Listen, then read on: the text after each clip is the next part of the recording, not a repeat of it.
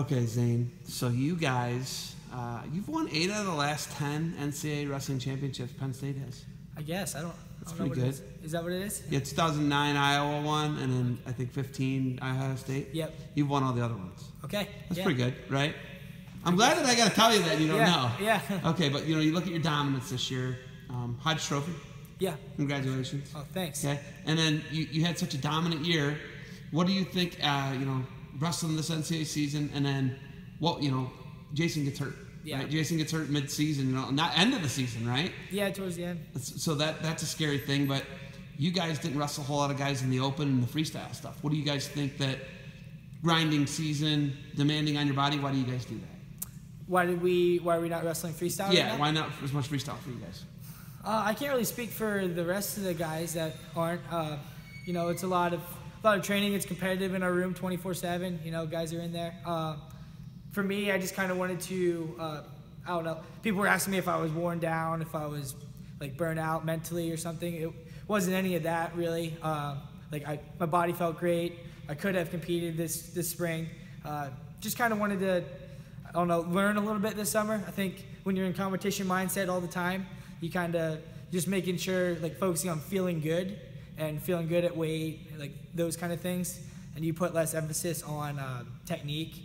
So maybe a little bit. So that's kind of what my summer wants to be like is, learning stuff, trying new stuff in the room. I'm still training. All the guys, too, that aren't competing, they're still in the room training as much as they would be if they were competing. We're just, I guess competing in rec hall versus out there on the mat right now. How's your body feel? Speaking of that, feeling good, that's, kind of your focus. How do you feel? I feel great. Yeah, I mean, the next focus for me is getting down to weight. So it'll be 143.5. And last year it was easy to make because it was same day or day before weigh-in. Now it's same day. So I'm used to same day being at 149. So I'll just shrink a few pounds. That's the goal going forward. Shouldn't be too bad. How bad is it going to be for those guys? They're used to 24-hour weigh-ins. All the foreigners are used to that. You weighed in. I calculated one year. It's 18 to 23 weigh-ins if you wrestle a whole college season with all the dual meets, tournaments, 2 days Big Ten, 3 days at the the NCAAs. But you guys weigh in more in a season than some MMA guys do in a career. Think about that. Okay. Right? Yeah. That's pretty wild, right? Yeah. And you weigh in more in one season than a Russian guy weighs in 3 or 4 years. Yeah. So how much of an advantage is it for you, Zane, to be able to go to those freestyle competitions and be same day weigh-in? Yeah, I mean, Americans are used to that, I guess, and it's even more competitive because I guess we're weighing in and we're wrestling too, on a short, January, the Big Ten schedule, it's Friday, Sunday, all the time. So I think that's a huge advantage we already have going forward. We got to use that. I like it. I'm a fan of it. The whole 2-day format, just an adjustment. Okay, after wrestling, life after wrestling, we were actually talking produce and farming today. Yeah. Does not sound like that's what it's going to be for you, but, do you look past the career? Do you look past this next cycle of Japan? Yeah. Then into 2024? What do you do after competition's over for Zain Retherford? Yeah, I'm not sure. I'd like to coach someday. That's in my sights. Someday I'd like to have a garden. We were talking about farming earlier, but my parents have a big produce stand, and they sell right at our house in Benton, Pennsylvania. So not something I wouldn't want to sell myself, but I could see myself having a garden and maybe coaching someday. We'll see. Right now, my full focus is the Olympics and training for 2020. But I don't know. After that, it's kind of all. I don't look too far ahead. Kind of basic stuff that I want.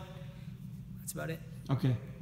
Giving back to kids. You just signed autographs for a half hour, 40 minutes. Yeah. What's that like giving back to kids? You told me some crazy stuff you signed.